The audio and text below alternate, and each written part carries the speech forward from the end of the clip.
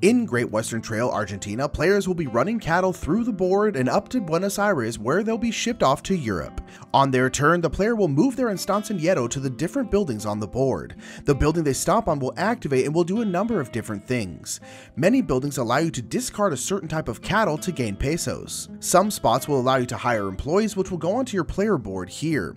You may hire gauchos, which help buy cattle, carpinteros, which help you build buildings, and maquinistas, which help you move your train.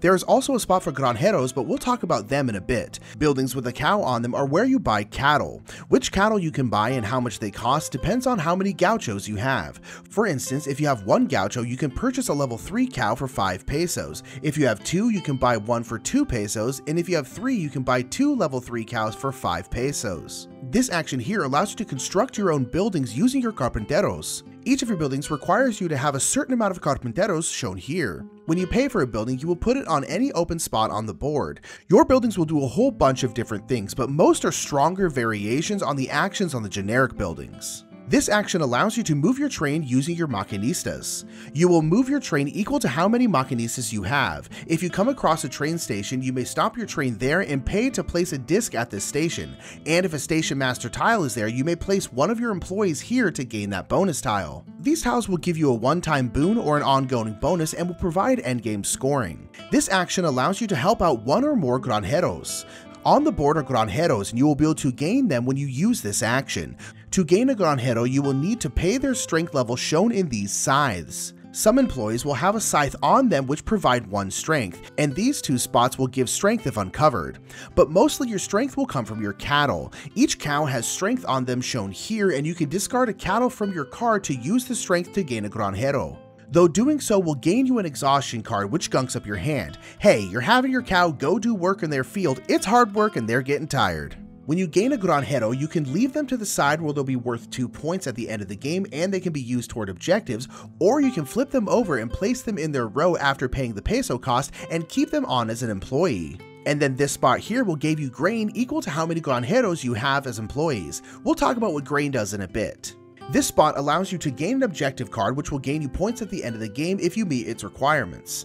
This spot allows you to use an auxiliary action on your board here if they're uncovered. Okay, that's all the main actions, but what happens when our instanciados get to Buenos Aires? When you get to the end of the trail, you have arrived at Buenos Aires, though you may have noticed these spots here. If your train has reached one of these spots, you now have a shortcut to get to Buenos Aires. Once you get to a shortcut you've reached, you may immediately go to the end. Whenever you get to Buenos Aires, the first thing you can do is move one of your discs from the ports into the city if you have any. This will cost grain and can gain you pesos and endgame points.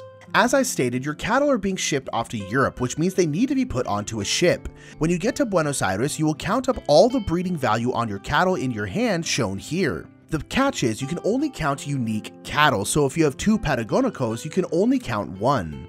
You will then gain money equal to your breeding value, and then you will place one of your discs onto a boat. The boats have a value, and you may place a disc on any boat equal to or less than your breeding value. So if we had a hand equaling 9, we can place our cattle in any of these boats. Though to place a disc on a boat, you usually have a grain cost. Your cows gotta eat on the journey across the pond. You will then place 1A, 1B, and 1C tile out on the board. These will be granjeros or more employees to hire. So what happens once your cattle are on a ship? You may have noticed that the ships are either yellow, teal, or purple. When this marker here passes the color of ship, in this case yellow, all of the yellow ships will sail off to Europe. The ships will either sail to Liverpool, Le Havre, great game, or Rotterdam. And any discs on those ships will be placed on these port spaces on the city board, which can then be moved into the city on a later turn. After you've done all this, your instanciero will be placed back at the beginning and play will continue. The game will end once this token is pushed off the employee board, and then players will score. Players will gain 1 point for every 5 coins, 4 points on their buildings, from any discs on stations, and any endgame scoring from station master tiles they have. Points from discs in cities and on ships, and points from cattle and objectives.